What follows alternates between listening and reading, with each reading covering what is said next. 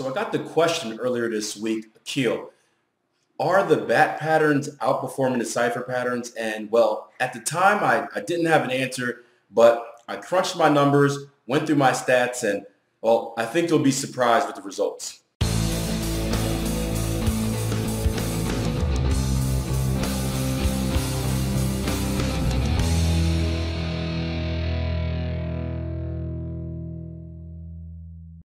Okay, gang, welcome back to this week's weekend review. I'm your host, Akil Stokes, head Forex trader at Trade Empowered. And well, we've got a jam-packed episode this week because, well, it's the end of the month. So at the end of the month, I always like to crunch the numbers, go through the stats, and see if I can notice any trends. And well, this month was a surprisingly good month. I really haven't been paying attention. There's been a lot of other stuff going around, and well, it seemed like a down month, but I just finished up the numbers, and well, we ended pretty good. Now, compared to the heater or the hot streak that we've been on, the stats aren't going to look as good. You know, we finished with a win percentage of 60% this month instead of the 70s, which we've been at for the last three. Instead of returning double digits, we're back to our normal 3% return on investment, which is good. That's what I like to average each month. I like to have a nice consistent pattern of 3%. That's fine with me. But again, compared to the last 3 months, that's pretty down. But hey, hot streaks aren't going to last forever. And again, as long as we're conserving capital, as long as we're avoiding that drawdown, I am quite fine with that. Now, the question I addressed in the little tease before this video started was about the cipher pattern. Was the bat pattern, or what was performing better this month, or just recently, the trader asked, the cipher pattern or the bat pattern? And well, I crunched my numbers, and I have some results from the live room this week. Of course, I'll include a more detailed version in the written review, which is either right under this YouTube post in the About section, or if you're on the Trade Empowered website, it should be right under this video. But my answer is a cipher pattern, and surprisingly, we actually were 100%, that's 100% win percentage or win completion rate on the cipher pattern this month in the live room, which means we didn't lose a single one.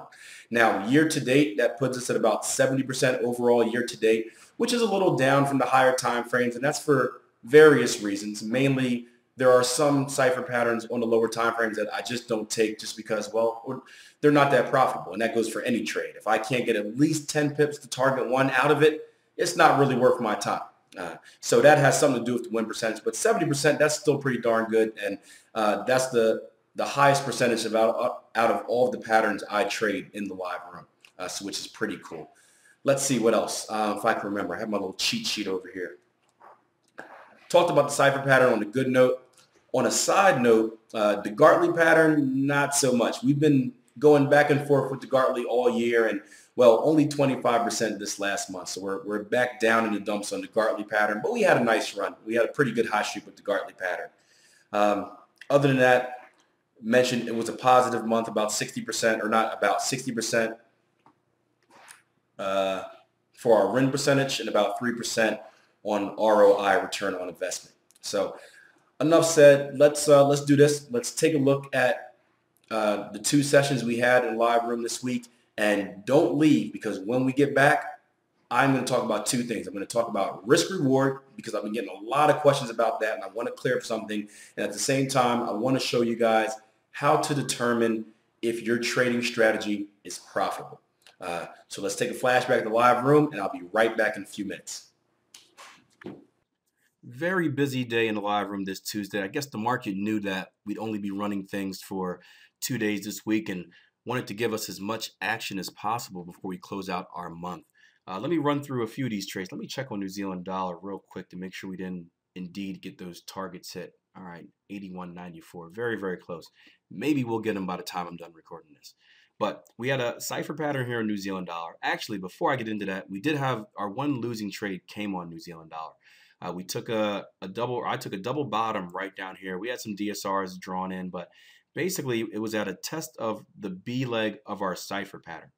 If I zoom out, you'll see the entire cipher. Let's get these orders off of here. If I zoom out, you'll see the entire cipher pattern. We came down to our B leg, and you can see we had trouble breaking it.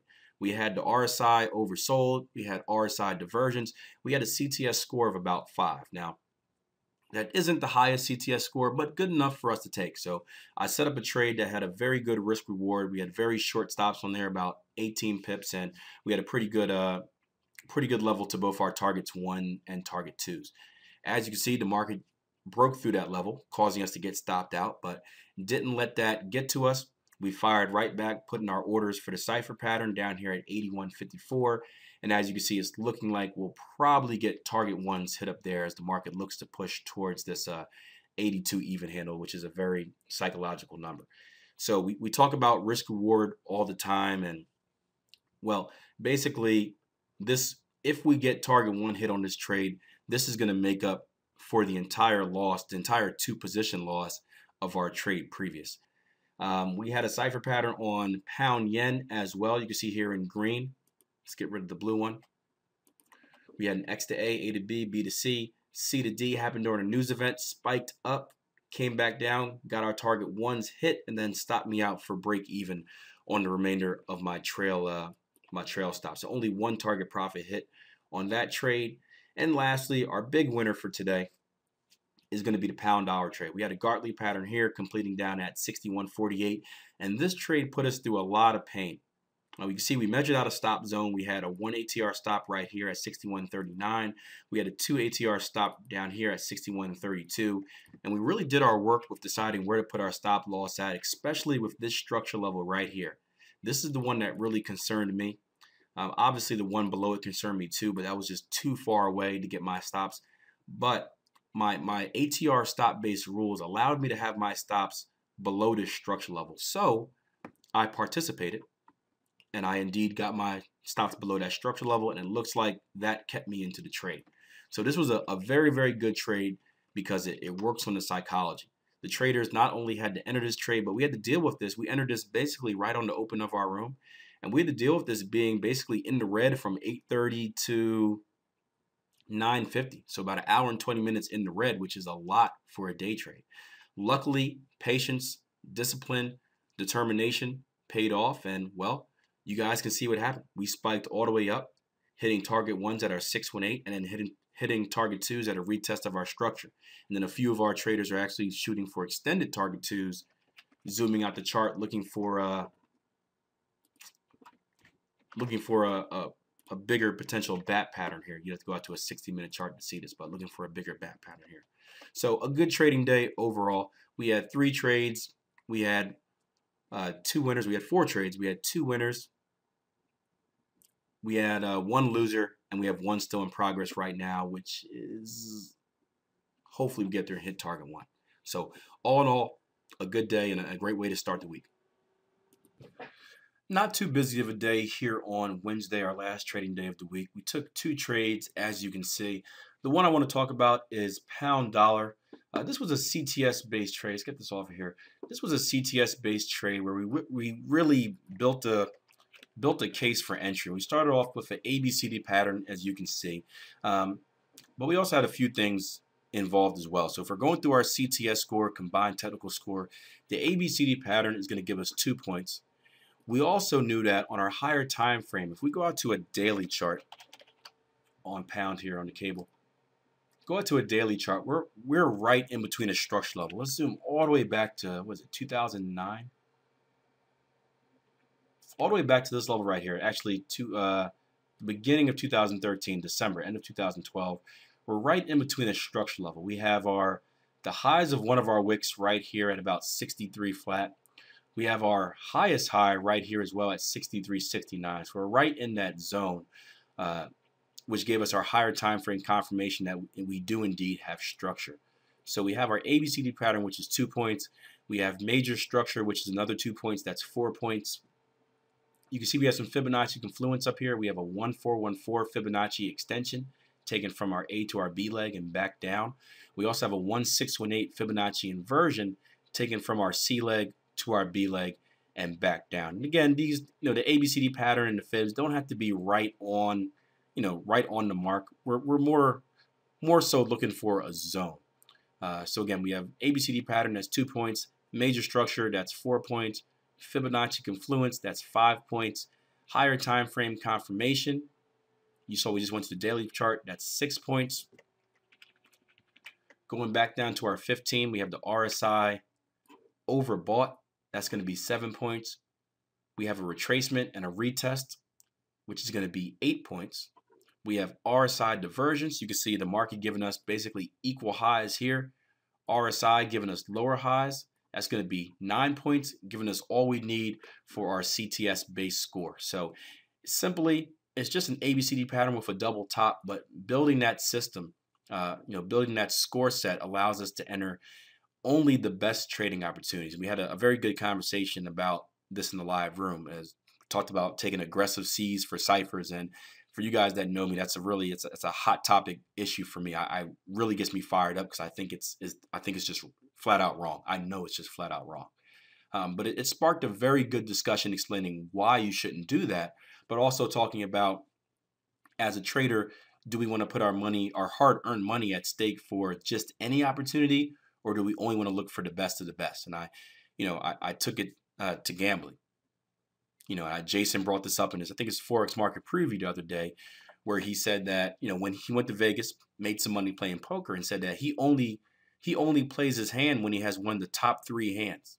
So, if not, he folds. Basically what he's saying is, if he doesn't have one of the highest percentages of winning, he's not going to add in extra money in hopes that he maybe could win. No. He only wants to put his hard-earned money at stake when he knows he has the best chance of winning in the market and on the poker game. And it's no different in the market. We only want to put our hard-earned money at stake when we have the best of the best opportunities. And that CTS score is a good way to determine that, because, the higher the score you get, and this is a 9 out of possibly 13, at least on my scoring system, the higher the score you get, the better the opportunity it is. And that could be the difference between either taking a trade or not taking a trade, or if you're more advanced along your trading journey, that could be the difference between trading a full position, trading half position, maybe doubling your position, stuff like that as well. So that's it for this week, guys. In the live room, 2 days. I'm not sure if this is going to be a profitable trade yet, but we're on our way. Hopefully we push down to get our target ones hit. That'll be a pretty good move, probably about 70 pips in there, which would be pretty good way to end our month. So we'll sit back, keep the fingers crossed, and hopefully pound can keep retracing off of the big GDP news it had during the London session. Okay, so let's talk a little bit about risk reward. And I get a lot of traders asking about, well, how does the one-to-one work? If you're trading multiple positions, one-to-one to target one shouldn't really matter. And I want to make this clear. So make sure you listen if you have any questions. Risk reward is based off your entire portfolio, and it's based off your trading as a whole. What you want to do is you want to make sure that your average win is covering your average loss, unless you're a very high percentage trader. And by I mean that, if you're trading one target, then that means, your target ones need to be further away than your stops. You need to be able to make more on your first target than what you'll lose if you get stopped out, if you're only trading one target, if you're only trading, say, one position. Now, the way I trade, I split my position. So I trade a 2-position contract, so 2 contracts. I trade a target 1 and a target 2. Now, due to my back testing, and again, back testing, you got to put in the work to get these numbers. I pretty much know what percentage of the time my target 1 is going to get hit. I know what percentage of the time my target 2 is going to get hit. When I look for risk reward, we're looking at a total of that full position, because after all, when we lose, we're not losing half a position. When we lose, we're losing the entire thing, right?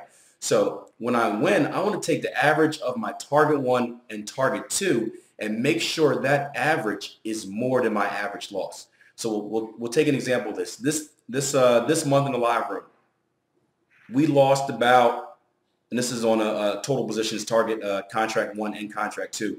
We lost 306 pips, okay? And that's over 8 trades. We had 8 losing trades for 306 pips. So that's about an average of minus 38 pips per trade.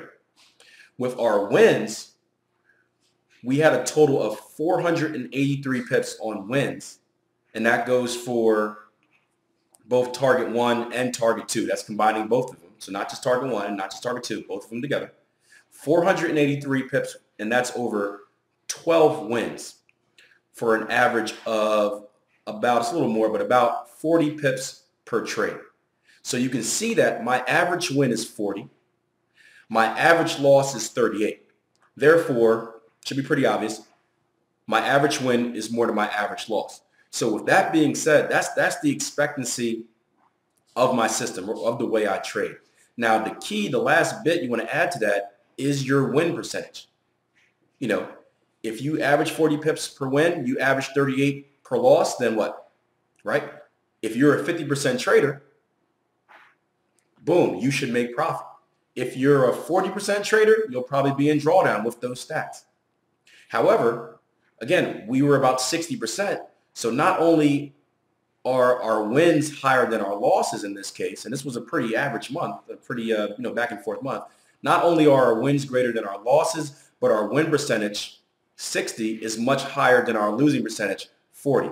Boom, right there. When you add all that together, average win minus average loss, and then you times that by your, by your win and your loss percentage. If that number is higher than 1, you have a positive system. Okay, so it goes into your back testing. You got to get that testing done so you have the numbers so it makes sense. You can't just pull them out of the sky and say, well, I read somewhere that the Gartleys are about 70% to this and this and this. You got to do the work for yourself.